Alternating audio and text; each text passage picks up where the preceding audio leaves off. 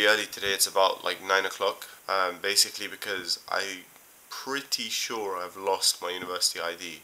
I just can't find it anywhere. Because my house is being renovated, all my stuff is packed into boxes and I literally can't find my student ID anywhere. Like I've checked all the boxes and I just can't find it. So I'm going to head to uni today to go pick up a new one and get some books from the library. So I'm just helping my mum with the laundry, taking it down because it looks like it's going to rain. When it comes to your mother, whatever she asks you to do, seriously help her, because no one will love you as much as your mother does. And the amount of work she does for you never stops. So like every now and again when, you know, like you're not doing anything and she wants your help, just get up and help her. Like, instead of, you know, going on Twitter for 5 minutes, take those 5 minutes out to just help her. You know, seriously, it means a lot to her. You believe me, you don't understand how much it means when you just help her with basic chores just because she asked you. Or even without asking. You see her, like, dirty dishes in the sink, just go clean them for her. Believe me, she'll appreciate it more than you'll ever know.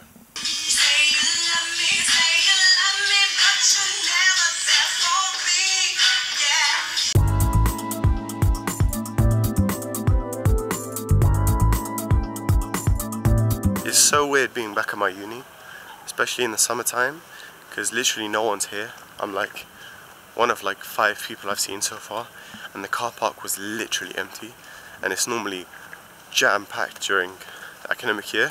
Look at the beardless me. So I was really lucky I didn't have to pay anything to get mine replaced, because at the start of September everyone's getting a new one, like I said. So instead of me getting a new one in September, I just got it now early. So that's a bonus that I didn't have to pay to get it replaced, because normally you have to pay like, I think it's 25 or 30 pounds to get it replaced, so I'm really happy about that.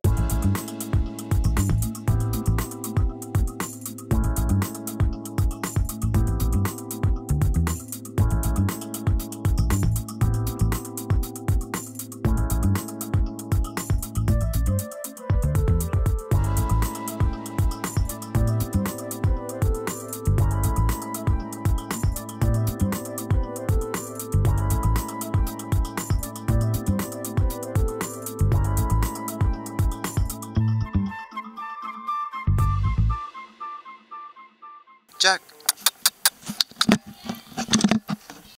So there's this little stray cat which we've been seeing come to our house for like a year, and he's like best friends with our cat, so we just always feed it every day. They look so similar, right?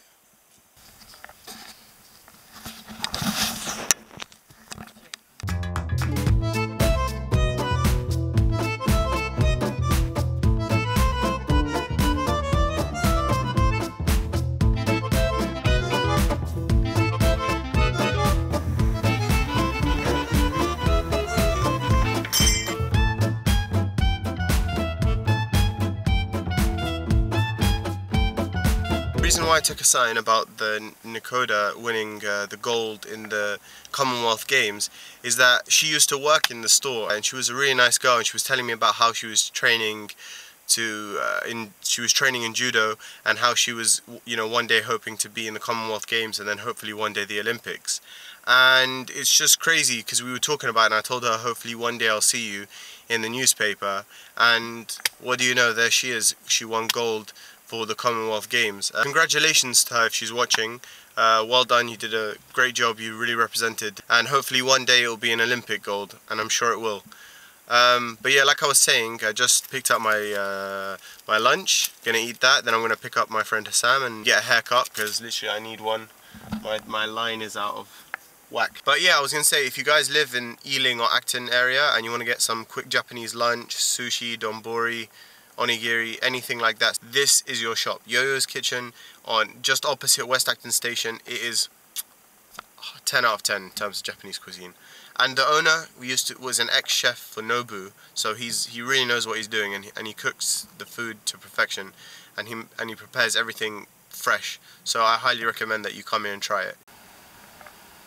You know what I love about like Japanese things is they like always engineer them in a cool way to like open, or like, you know, get the food out. Like, it's not just like a simple, you just like rip open the packet. Like, let me just show you how you open this. Watch.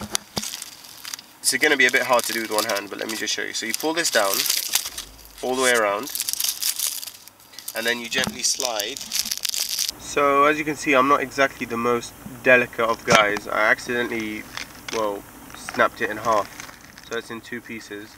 But on the plus side, I can show you the inside now. It's like cooked salmon and it's just rice and then sticky rice around it, and then on the outside is seaweed.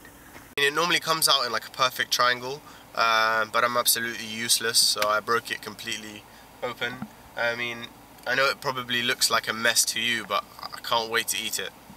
So the barber on that still uses this old school register. I'll show you how it works when they put money in it.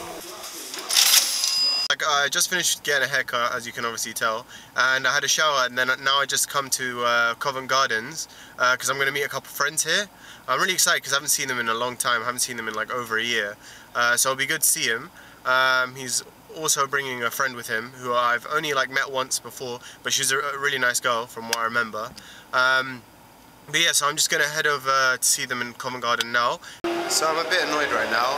I accidentally paid for I basically paid for parking, and me and my friend had a bit of a miscommunication. So he's meeting me in Oxford Street, and I'm in Covent Gardens, which is quite far. It's like half an hour, 40-minute walk. So after I just paid like £7 for parking, I'm gonna just have to move my car in the end to Oxford Street because they have no way of getting here anytime soon. Anyway, quick, so because taxis here are a rip-off. It'll be like £10–15 just take a taxi. So I said I'll just move my car closer to them. Okay, so that was a bit lame, fortunately. So now I'm just gonna get the navigation ready, and I'm just gonna head to Oxford Street. A bit annoyed because, you know, I just hate wasting money. Like, it's, I mean, this, you know, it's pathetic. I mean, what can I do? But on the plus side, I can't wait to see them. So I'm gonna get myself in a better mood, start driving, and hopefully see them soon. So I just arrived at Selfridges, and I'm on my way to go meet my friends. They're at a restaurant called Patty Bun. I've never heard of it before, so I'm looking for it now. Yeah, they already ordered me food, which is good because I'm starving. So I'm just gonna. So as soon as I arrive, I'm gonna eat because I'm literally so hungry. I literally do not know what I would do without sat nav. Anyway, I was gonna record you when we were in the restaurant, but you keep moving, so he had to come to me because I'm actually useless at finding places. VIP. Me and Rose, we just met. Chesney. Boateng. Boateng Chesney. That's his name. Okay, Boateng Chesney. So we just met Chesney from Arsenal. Nice meeting you, man. So if Omran's really gonna be so jealous because he really wanted to meet at least one Arsenal player when he came to London. I don't like Arsenal, innit? I don't even support Arsenal. I support Chelsea, and he supports Man United. If that was De Gea, yeah, something else. Bro, if that was Hazard, I think I might cry. I'd cry. I think I would genuinely cry. I think I would get on the floor and start crying. Cristiano Ronaldo. I'd love to be Cristiano Ronaldo, honestly. Schalke players. He bought those, yeah. AJ went up to the stairs. World Cup in Selfridges today. We've seen like 10 German players. Schalke on the team here, isn't it? Yeah, the whole Schalke team are here. We're gonna leave them alone. Prince Boateng. Unfortunately, he didn't win a World Cup, but his brother did. Oh yeah, true. Check it. Ruz, Shadi, and Shadi's sister Tara are like in Louboutin, and she's trying on Louboutins, and it's like literally so funny seeing all these girls like wobble about, isn't it? Gas.com. Yeah, and they're all like standing at angles to show the red bar. Don't act like, see? Do that pose again? Yeah, one of them poses, isn't it? They got these clips on it. They're like, you know those macaroni jars like your grandmother has for honey, and you like clip them closed. And do you know how much these are? These are £1 grand. Don't get me wrong, they're not bad, but this is disgusting. This errors. Yo. You cheeky bastard. Okay, so me and Ruz, we decided we're gonna go to Nighttown because Ruz wants to get the new Man United kit. And Ruz was about to buy it, and the manager, literally the manager would speak to him, and he was telling us that he couldn't do it there and then, like we had to wait. Print my name, yeah. He wanted to print his name, and the guy said that, oh, we have to wait 1 day to do it. So because Ruz, he lives a bit far, he lives like about an hour-ish, right? About an hour away. So we asked him, could you deliver it? And he's like, no. So basically he just the biggest Nighttown in Europe, and he didn't have enough staff to print my name. That's pathetic. I'm not going to spend £100 on a shirt with bad service.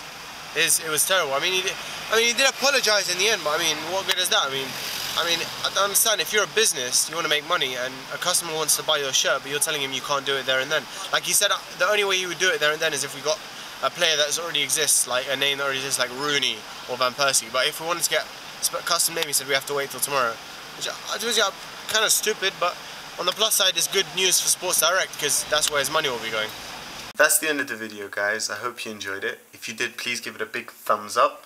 And if you haven't already, please subscribe. It means a lot. This brings me to the question of the day. If you could meet any footballer, past and present, who would it be and why? Mine, hands down, would be Hazard, because I've just watched him develop as a player since he's been at Chelsea, and he's an amazing player, and I would love to get an autograph from him. Anyway, I'll see you guys soon. Karimchi, out.